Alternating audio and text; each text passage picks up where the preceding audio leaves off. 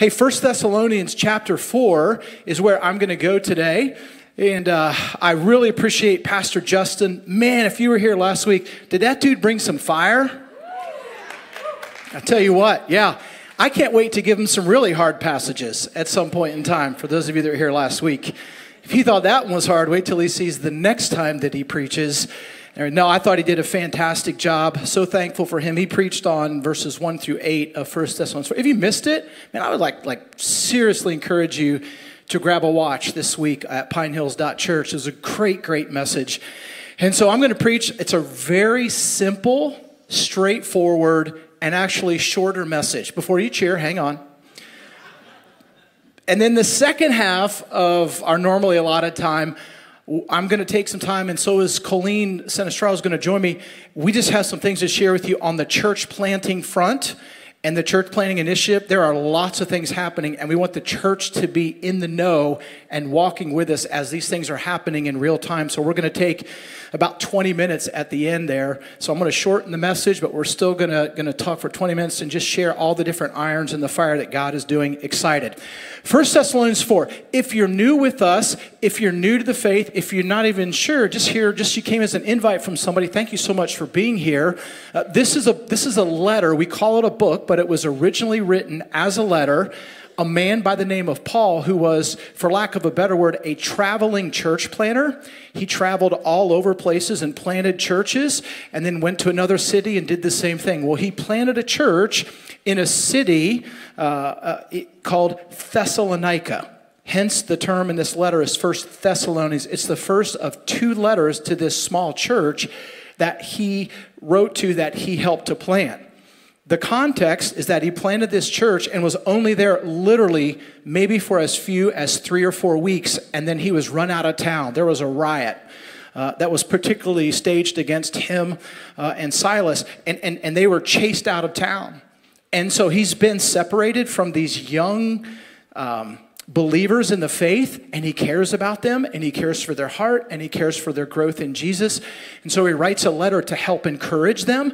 And as we're going to see even next week, he writes to answer some questions that they had about people that when they believe in Jesus and then they die, what happens? What do we expect? And we're going to unpack that next week. So today is very, very simple, right? He's going to tell us and tell his readers how to have a big impact in just the simplest ways of daily life. It's just so profound and it's so simple. So let's read. I want to read verses 9 to 12. Today I'm going to be reading, for those of you that are normally with us, I'm going to be reading from a different version. Typically I preach from what's called the NIV. Today I'm going to use the New American Standard. I like the wording. I just think they captured the wording right. So some of you that typically read from the NIV, this will sound just a little different, but I'll have the verse on the screen. All right, so walk with me. Verse 9, this man Paul says, "Now as to the love of the brethren," or the brothers and sisters, "you have no need for anyone to write to you, for you yourselves are taught by God to love one another. For indeed you do practice it towards all the brethren who are all in Macedonia." That's modern day Turkey. "But we urge you, brethren," sorry, that's Asia, this is modern day Greece. "But we urge you, brethren, to excel still more, and," now watch this, talk about simplicity, "to make it your ambition to lead a quiet life, to attend to your own business, and work with your hands, just as we commanded you. So that," now notice what he says here, "so that you will behave properly toward outsiders and not be in any need." And what he means by outsiders is just simply people that haven't come into the faith of Jesus Christ yet, but are watching people who claim to have faith in Jesus Christ. So real quick, here's what I want to do. I want to start with verse 12 because I think that informs these simplistic acts of daily life that he writes about. So in verse 12, he says all of these things so that you will behave properly toward outsiders. Now, we could read that in the English. Again, if you're new to this, the New Testament was written in the Greek language. So we're translating from Greek into English. And while the attempt is to translate word for word, there's also a thing called transliteration where you translate the thought of what the writer was trying to convey. So when he says behave properly, This word behave in the Greek carries the understanding of just to walk, the way in which you walk, how I conduct myself in everyday life. The word properly, interestingly enough, only appears in the New Testament 3 times. It comes from a family of words that carries the idea of now watch this, an outward appearance of what is inside. So when you take behave properly together, we gain this understanding that Paul is challenging his readers, listen, to have a kingdom conduct, the kingdom of God, that flows from a changed heart. So I guess what I'm saying is this is more than just behave with your actions with an air of modicum. What he's saying is a changed heart results in a changed life. You see that? So that what happens on the outside, now notice, and you're going to this is not like deep theological, just like simple daily life. When an individual has their heart and their mind opened up to see Jesus for who he really is as the risen, resurrected Savior who has truly made the ultimate payment for the very sins that curse our lives, right? That when that faith happens and he invades our life through faith, that he changes the heart first. And as the heart changes, then the outside or the way in which we act change. And that's what he's talking about here. Like, behave properly. Like, let the outward appearance in the simplest acts of daily life, right, be reflective of the fact that you have a changed heart. So this isn't just behavior modification. Again, for those that might be interested or investigating the claims of Christianity, like God isn't into behavior modification. He's into changing hearts. Because when our hearts change, our whole life is changed. Like everything gets, in a good way, gets flipped upside down. And our purpose and our vision and our goal and our understanding for our very life takes on a whole new meaning. And while it's deeply profound, one of the fastest and quickest ways it plays itself out is in the simple acts of daily life. And that's what Paul's trying to tell his readers here. Remember, these aren't people that have been following Jesus for 15 years, maybe 15 weeks. And he's just helping them understand, like, just walk it out. Just take a step, right? In this act of daily life, behave properly. Let the kingdom come out of you. What he's changed and continues to change on the inside, let it just be reflected on the outside. So let's look at this for a moment. So what exactly is this proper behavior, right? What does it look like in this simple acts of daily life? Again, you're just going to see sometimes in simplicity, it's just found some of the greatest depth, right? So let's go. Verse 9, first of all, he says it's expressed in how we love one another. How we love one another. The love that he talks about here, we've talked about, he's already mentioned this at least 2 or 3 different times.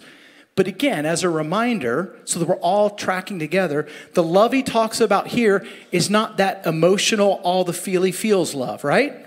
And you get that. We have that. But this is a love that is a love of choice. It's a love of choosing. I'm choosing to love. We're choosing to love each other, right? Because, again, if love is rooted and grounded in how we feel, then what happens when you don't feel so lovely towards that person? And then you're in trouble, or they're in trouble. But this love is a love of choice. It's a Greek word, agape love. It is the love of God, right? So listen. Jesus himself commanded this type of love. He didn't suggest it. He didn't lob it out for our consideration.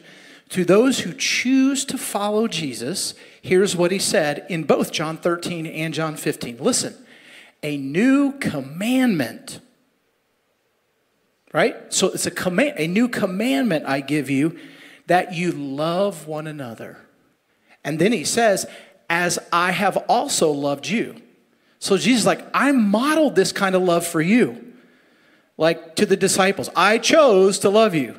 to the followers of Jesus, I chose to love you first. And so he says, in this regard, this is how we love one another. Now listen, have you ever considered this? This is why we know he's talking about the love of choice. You can't command an emotion, but you can command a choice. Does that make sense? If we're talking about all the feely-feels of love and just the gushiness of love, like, how do we even live out this command? Because I'll be honest with you, I deeply love some of you. No, I deeply love all of you, but like, I don't have all the feely-feels. At least, I mean, does that sound harsh? Because I don't. But I still love you. But Jesus didn't command the emotion. He commanded the choice. So he says a new commandment. Like, here's the truth. Every one of us have the capacity to live out the command that Jesus gave us. To love one another. And every one of us have the ability to choose to love each other. And let's just say it like this. When the church chooses to obey this command of Jesus, it is one of the most beautiful things on this planet. And people are just like, how do those people love each other so fiercely? Don't they get on each other's nerves? Yes. Yes. Don't those people get mad at each other? Yes. Do those people ever have fights or arguments? Say it with me. Yes. But the love that we're trying to live out is not the feels, it's the choice. So when we fight, we still choose to love. When we argue or disagree, we still choose to love. When we hurt each other, how many of you, I just want to do a quick, how many of you have been hurt by someone at some point in time in your life who has claimed to be a follower of Jesus? I think just about every hand in the room. Even when we're hurt by people, we still have the capacity to follow this command, to choose to love one another. And church, can we not overlook this? It's not some deep, profound theological knowledge that's going to draw people to Jesus. It is the simple act of loving one another through thick and through thin. We talked about this in our staff this week about one of the way, we're all wired differently, right? And in our personalities, in our wiring, and certain personalities click and certain personalities clash. Ooh, that's pretty good. Certain personalities click and certain personalities clash, right? I mean, that's true.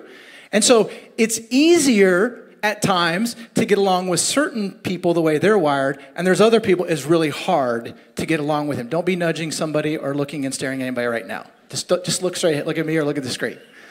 Don't do that. All right? But this is the thing, one of the ways we love one another is we just bear with each other. Right? This is a Colossians 3 thing. Bear with one another. Have you ever considered, bearing with one another implies that we will be a burden to each other at times. And in those moments, we just get to choose to love. And as we do this simple act of loving one another in good times, loving one another in bad times, we have brothers and sisters that go through funerals, and we love them, and we care for them, and we weep with them, and our heart breaks with them. We have brothers and sisters that celebrate momentous decisions in their lives, and we rejoice with them, right? They get married, we rejoice with them. Just things happen in life, and there's a win, a promotion at work, or a healing touch from me, and we rejoice. And through it all, we just love each other. Do you get the point? It's so simple. You don't have to have a depth. This may overwhelm you and intimidate you. You're so new to the faith. But listen, don't think that you can't live out the most simplest of commands and just start with loving one another and choosing to love one another. And choosing to forgive one another. What a beautiful act of love. So this is pretty straightforward. So proper behavior is loving one another. Real quick though, this other one's even less time. Proper behavior is leading a quiet life.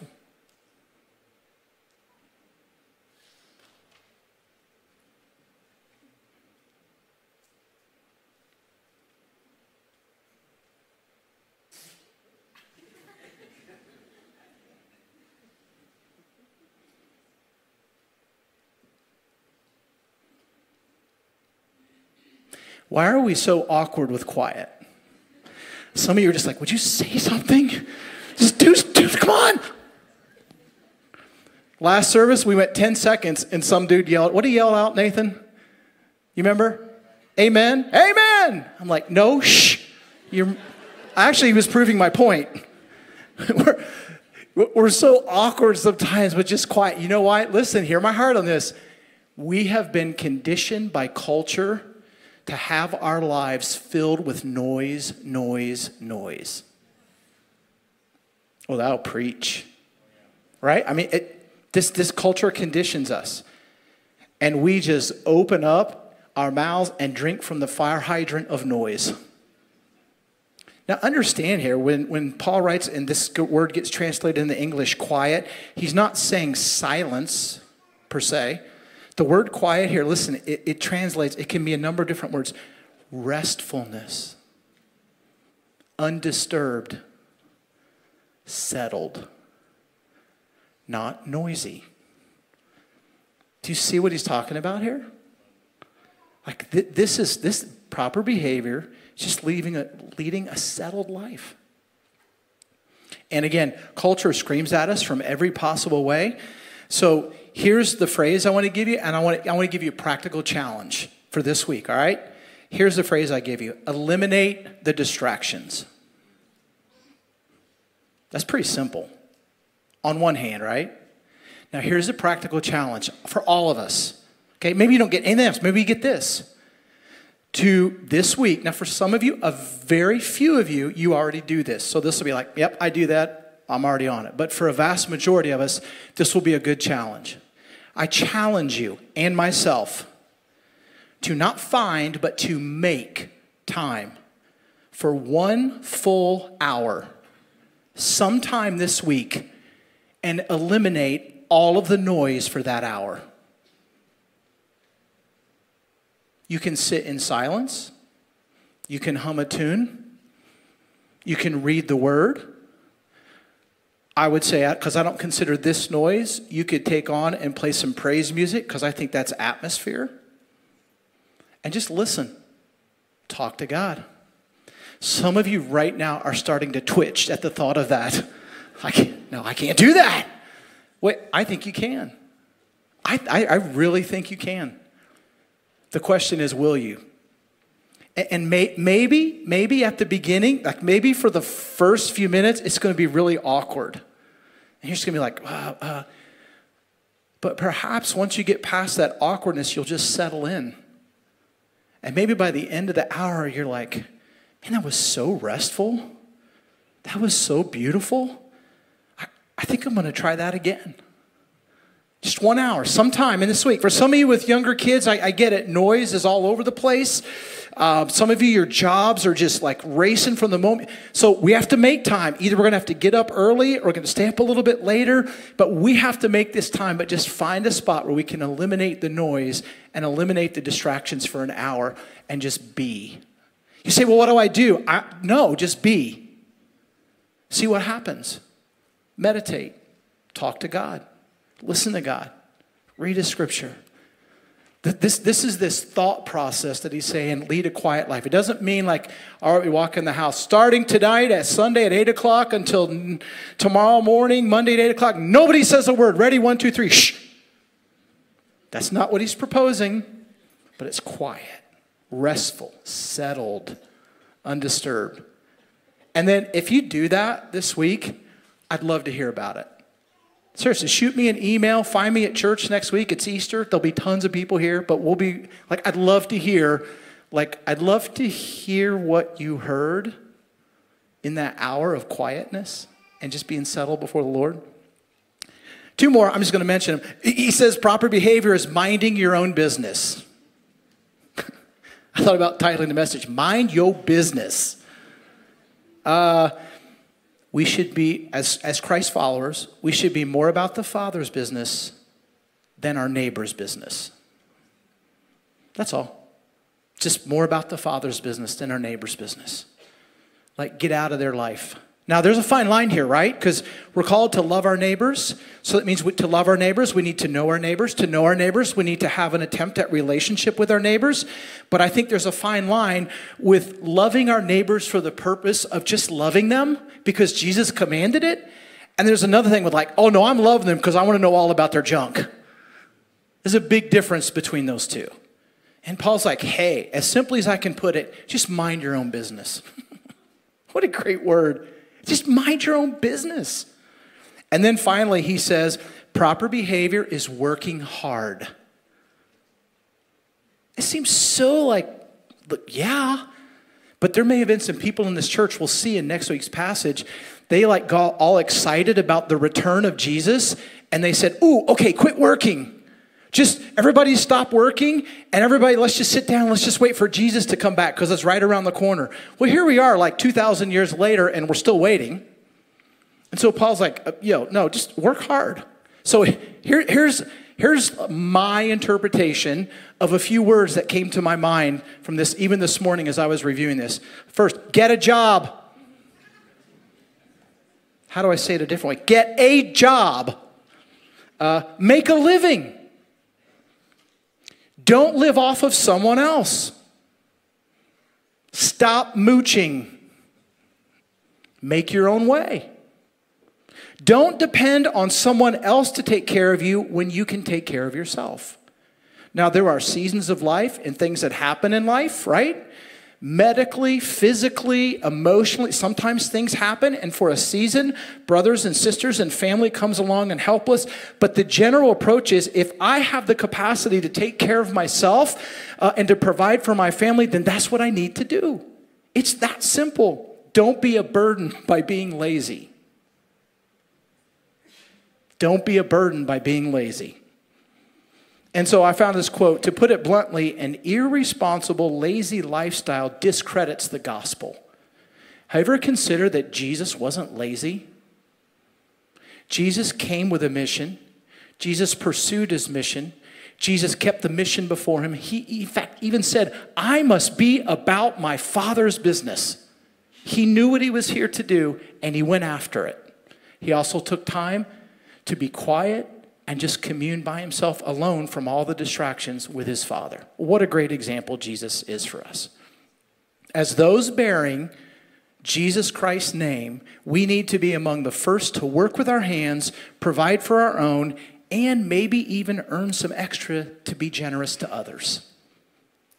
What a wonderful thing. So, simple, proper behavior, kingdom conduct, loving one another, leading a quiet, restful life, minding your own business, minding my own business, and working with our hands. See how simple that is? So I hope like this hopefully like maybe encourages some of you that like, well, I can't really do anything because I just don't have enough knowledge. I need to take some more Bible studies and some classes, and those aren't necessarily bad things. But the simple thing is like you can live this out right now, right here, by loving each other, loving one another, just working hard, minding your own business, leading a quiet life. And Paul says, this is a reflection of the gospel to those who are outside of the faith. May we be found faithful in doing this. And this is something I believe every one of us have the capacity to do. And if you think you don't, that's the power of the Holy Spirit at work inside of the followers of Jesus to live this out. And if we live this out, then outsiders, those will see, they might ask questions, they might press in with us. And it's just a simple opportunity to say, man, I don't know all this stuff, I'm still learning, but gosh, can I just tell you something? That guy named Jesus, like he changed my life. So what you're seeing is not of my own doing. It's like I'm being changed. And I invite you to come to Pine Hills Church and hear the story of the resurrection of Jesus, and maybe he'll save your life too. Like that, just like it's that simple that we have the capacity to do this. And the whole reason that we do this and live this out is because that the gospel changes lives. It changes lives. So we just want to see as many lives touched and changed with the gospel of Jesus. You say, well, all right, Drury, what is this gospel of Jesus? This is all new to me. The gospel means good news. And the message is this: what we believe according to the scriptures, that Jesus Christ was first the Son of God, that he came to this earth born through the Virgin Mary. Therefore, he wasn't tainted with the sin nature, that he wrapped his divinity in human skin, bones, flesh, and blood, that he lived a life that no one else has ever lived, and it was perfect and it was sinless, which qualified him then to be a death that was a sacrificial death for those of us, all of us who are sinful, that on the cross that we'll celebrate, yes, we will celebrate the cross, even the suffering of the cross on Friday, that in that moment he bore all of our sins in his body, that he physically died, that he was placed in a tomb, that for 3 days his cold, lifeless human body lay there, but on the third day, according to the scriptures, resurrection life entered his body. He took a breath. He rose. He's alive and well. He appeared to hundreds of people who recorded it, even in the scriptures today that we have. And then right before he left, he said to his followers, hey, I'm leaving, but before I do, go and make disciples, people who follow me. And I'm coming back. But until I do, stay on point, be on mission, and tell people about my immense love for them. Goodbye, I'll see you, but I'm sending the Holy Spirit to give you the power to live this out. That's the gospel. That's the gospel in 2 minutes. That's what we believe. That's what he invites you into. And we are so passionate about this that we have just taken up a vision here at Pine Hills to plant other churches that will carry that same DNA and teach that same type of gospel.